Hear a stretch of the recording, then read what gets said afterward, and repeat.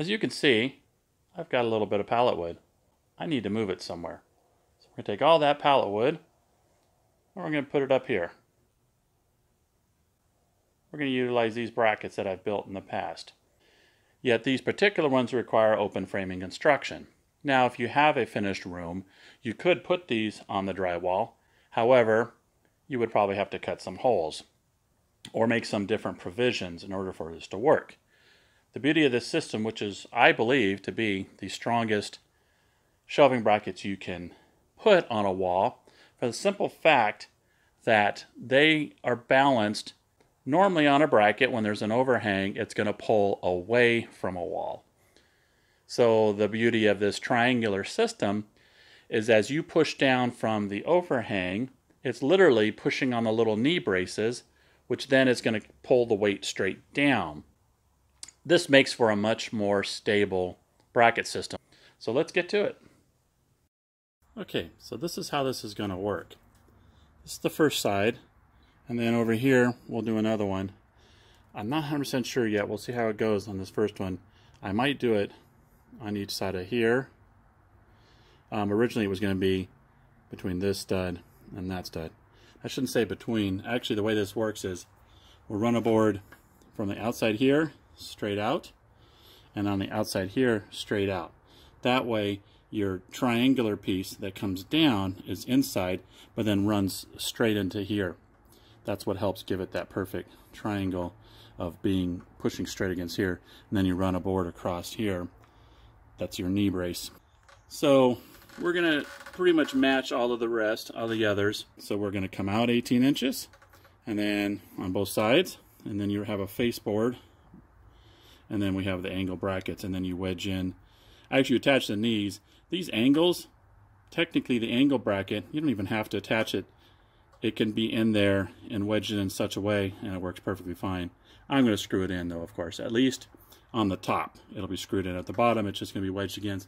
Kind of look over here on this one. As you can see, the little knee part, that's screwed to the stud. This part right here, it's not screwed to anything. It's just wedged in place. By the angles you cut to match, I mean, it's perfectly fine. As you can see, I even cut across at the bottom so it's sitting flat, not a point into the knee brace. You want that to be flat, and then you've got the best strength and rigidity. So yeah, you see, nothing like being 10 feet up off of the ground. Okay, hopefully we won't fall.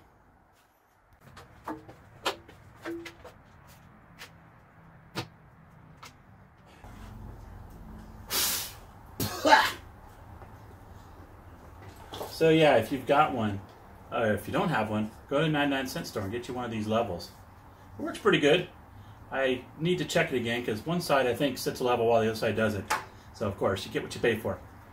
However, the beauty of using this is when you're doing something like this up high, I don't care if I drop this. If it breaks, oh well, 99 cents. Not like you paid 40 or 50 for one of those expensive. Oh, and tip number 2 is pre-drill and countersink down below before you come up here. It'll make life a lot easier when you're trying to put the screw in. The other nice thing about when you do it this way is it's easy to know how high to go. See how I got this like fire break here? You just rest it right on top. My goodness. Oh God.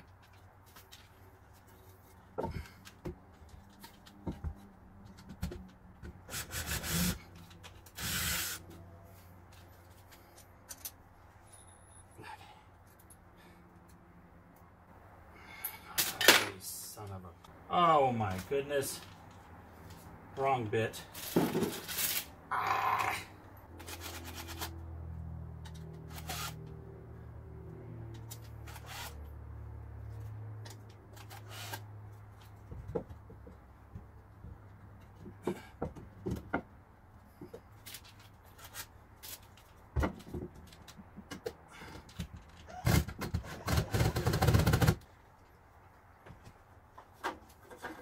Okay, let's try this again.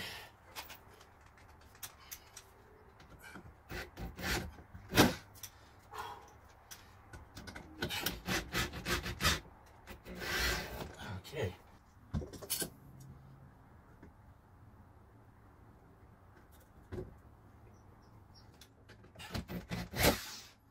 Okay. If you have a smaller drill, then this would be no problem for you.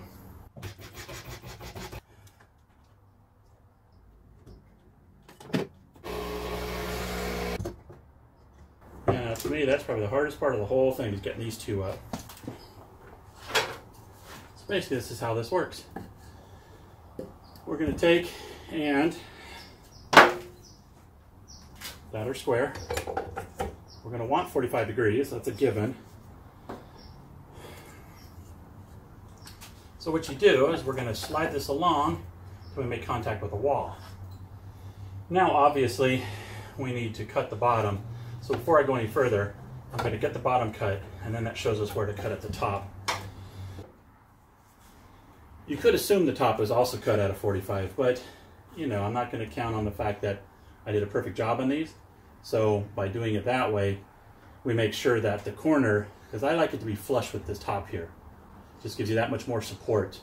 In case you want to add a board, like you could put then a board on top of this to give yourself that much more rigidity.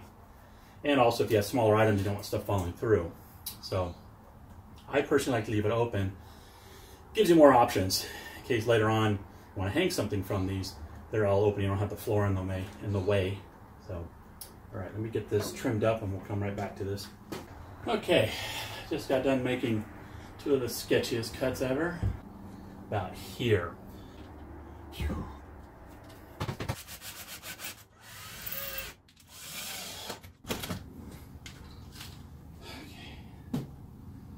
Getting there, folks. It's a very good idea to countersink, at least on the little knee brace cleats here. Still level, that's nice. Okay, now we just got to put a piece across the front, and I always wait till the last to do that because that measurement will vary depending on how much, as we notice, they're twisting and bowing out.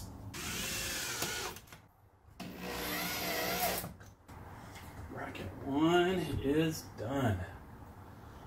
Whew. Okay, well, we'll go ahead and get the second one done, and then we'll meet back up and finish this video. Okay, well, I finished it. Now it's time to load all the wood up onto the shelf. I'm not going to enjoy that part. I was mentioning how I consider this for open frame construction.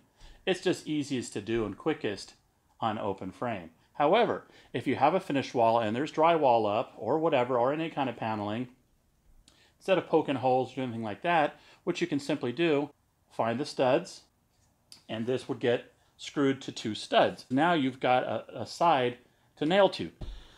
So anyways, I hope you liked this video and found it informative. If you have any comments or questions and concerns, please leave them in the comment section below. And I will try to drop some little plans just to give you a better visual, maybe do a little SketchUp for anybody who wants them. Now, if you don't see them right away, then don't hesitate to nudge me. I got a lot of SketchUp work I need to be getting done for some of my previous projects. If you like this video, smash that like button. Till next time, you take care.